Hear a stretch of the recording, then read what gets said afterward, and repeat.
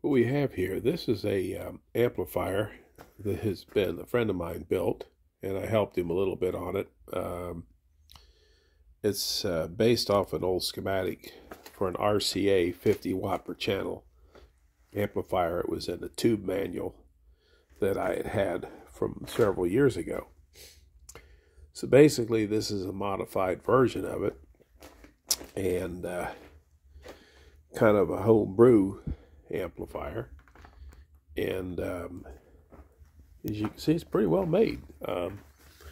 It's using the 7027A tubes, Sylvania output tubes, uses 4 of them. Also, these are the preamps. Each side is separate. The filament transformers that are used to supply the filament voids are separate transformers. So actually, these amplifiers are separate. Even though they're on the same chassis, they have separate transformers for the filament supply voltages. Now, this uses a bucking transformer, and also uses a 2 output transformers, as you can see here, and this is the power transformer. Most of these parts are pretty much, you want to call them Army surplus parts, some of them. And so anyway, Buddy made the chassis for this, and came out pretty good, actually. There's been some certain modifications on it.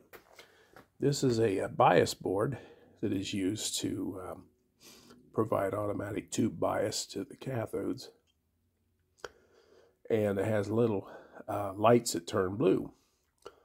So this is a self-biasing amplifier, and try to use matched tubes. If tubes aren't matched, it kind of matches them up for you.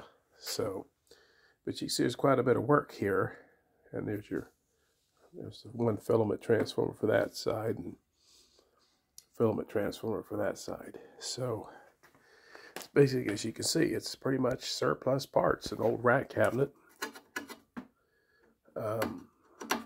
as you can see, is used.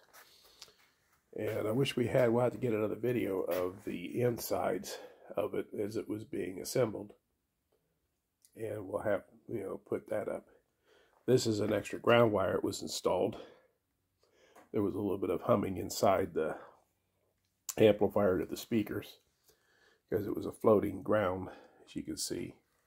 So once that wire was attached, it eliminated the humming. So we do have some videos of it working, and we'll try to get some pictures of it posted as far as the rest of it goes, the assembling of it. So anyway, that's what we have.